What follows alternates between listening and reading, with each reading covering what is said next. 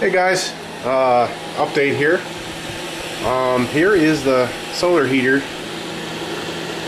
fired up and running. Let me see if I can give you a shot of that. There it is, leaning outside my house. You can see the intake.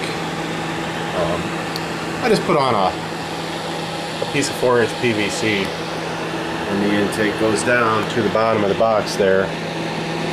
Probably can't see it from in the house too well, but it cycles through the box and it comes through the exhaust at the top and out this fan. Right, that's a 24-volt fan.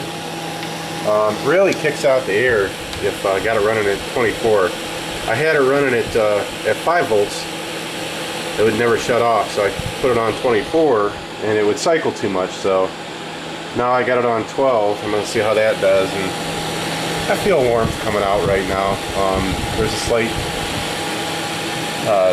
temperature difference in the room here, but anyways, before I let you go, I wanted to say check out a couple of channels on YouTube.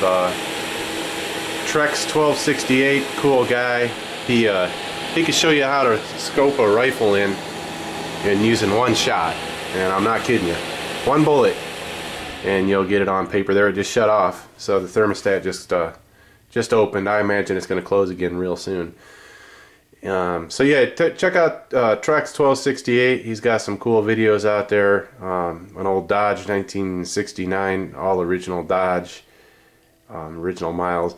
And Lemy Electric Inc. 1 is out there, very knowledgeable, very cool, licensed electrician. If you're into renewable energy, he loves this stuff. He will well, I shouldn't offer this, but you know, he talked to me free of charge, gave me advice on the right way to do things, but we also talked off the books and gave some good knowledge. Excellent guys, excellent dudes out there, so check them out. I'll throw the links up there as well.